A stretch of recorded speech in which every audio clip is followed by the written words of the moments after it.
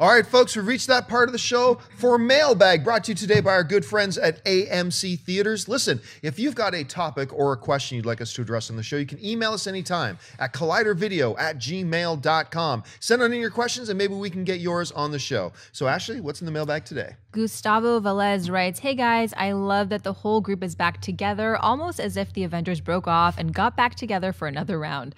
I bought tickets to New York Comic Con this October, and it's my first time going to a Comic Con outside of where I live. Are any of you planning on going to this year's NYC Comic Con? Thanks and good luck with the new set at Collider." Well, thank you very much. And I would be surprised if Schnepp doesn't go to New York Comic Con. I think he's planning on going. Yeah.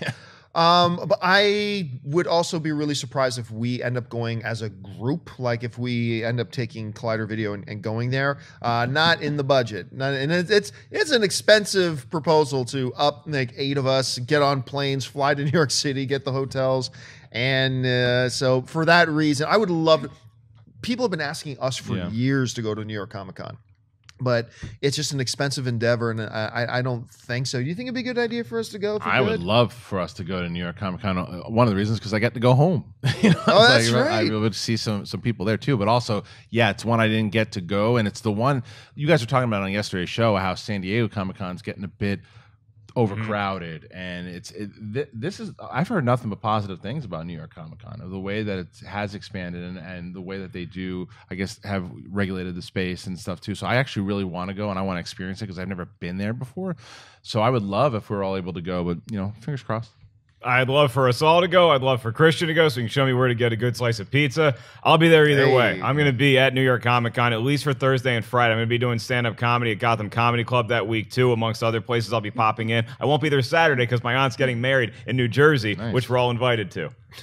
Everybody, all the audience? Are they flying us out? Because maybe then we can actually go to Comic-Con. That would be amazing. Okay, then. You heard it here first. All right, what's next? Desmond Bonner writes, "Love the shows, Heroes, Mailbag, Jedi Council, and I've been watching for almost 2 years now. My question is about the 2 boxing movies coming out, Southpaw and Creed. I feel like they are basically the same movie. A boxer has to overcome some obstacle and in the end win/lose in a climactic fight. Do you think fighter movies are too predictable? Million Dollar Baby kind of broke the mold, and a film hasn't been as grand as that in a while for the genre. What do you think will happen to the genre moving forward?" Well, here's the thing. If you break it down to just those elements, you're describing 90% of any movies, because ultimately any movie is about a character who has to overcome some obstacle, whether the opposition is presented by another human being, whether the opposition is provided by circumstance, whether the opposition is provided by environment, whether the opposition is provided by their own weaknesses or limitations. Every movie, or almost every movie, is about somebody faces an obstacle and has to overcome them at the end. That's storytelling. It's not just limited to the boxing genre.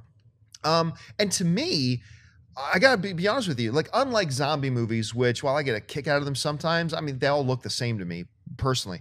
But Creed and Southpaw, despite the fact they're about boxers, I gotta be honest with you, the trailers to me make them look like 2 completely different movies. And I'm excited about both of them for different reasons. So I mean, if you really want to boil it down to just those essential elements, you're pretty much talking about 75% of the films out there. I don't know, Christian, how do you see it? I agree with you 100%. I think that they look like radically different movies to me because, first of all, Southpaw is based off like Eminem's life.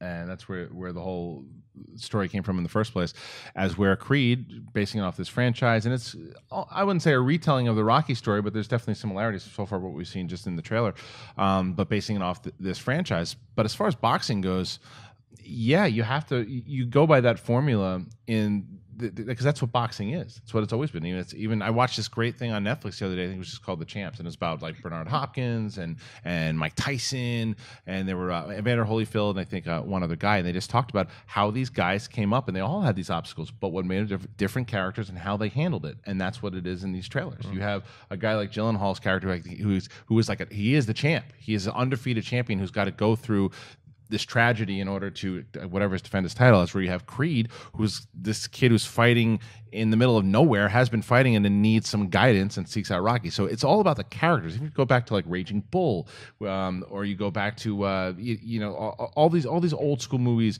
that were all about boxing, it's about the characters and what the boxing does in general. At least the good ones are. The good ones, but even the bad ones though, what boxing always does, even as a sport, it tests you as a person. Like anyone who talks about boxing, you see like it shows you what you're really made of, and that's what these movies do.